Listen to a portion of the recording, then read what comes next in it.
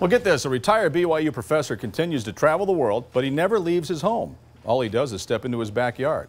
Tonight we take you inside the story of the backyard mural artist.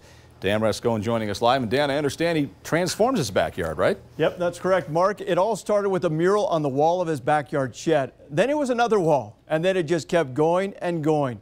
And now at 90 years old, Lamar Jensen continues to relive his travels across the world.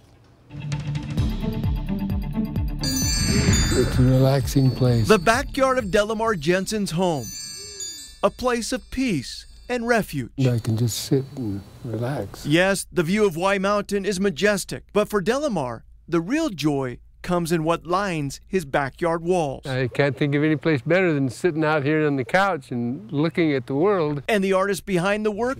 This is the Castle of Chillon. Lamar himself. At 90 years old, he still has a sharp mind and a steady hand. When I'm painting, I lose track of time and everything. Lamar is a retired BYU history professor, a man who has traveled the world twice over and more, visiting every country in Europe. And I've been to all the countries of South America, and I've been to the islands. So his paintings are not just coming off a picture, but from his mind's eye. But I like the fact that I've been to every one of those places and I can see them. This is Brienne, Switzerland. We parked the car right here because I couldn't leave that beautiful scenery. It all started about 16 years ago. Well, that's the first one I painted. With this painting on his backyard shed. This is the Torres del Paine. This is where it started. He enjoyed it so much. I added the condors after that. That he decided to do another, and then another.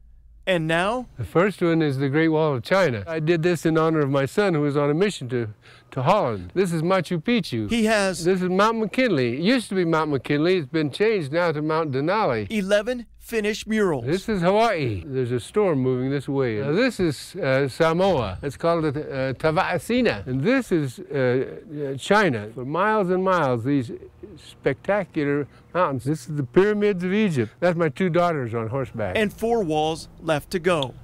I told my kids I'm going to live to be 100. Maybe I'll be close to 100 then. The life and travels of Lamar and his family are all captured in a 3-volume biography he has written. His travel days may be over. I'm going to have some trees in here. But that doesn't mean Lamar still can't see the world. So what I do now is I come in my backyard. If I want to go to New Zealand, I go to New Zealand. If I want to go to China, I go to China and reminisce. Yeah, that was something else to be in his backyard there. Now, Lamar says he's been painting or sketching pretty much his entire life. He's never had one lesson, completely self-taught.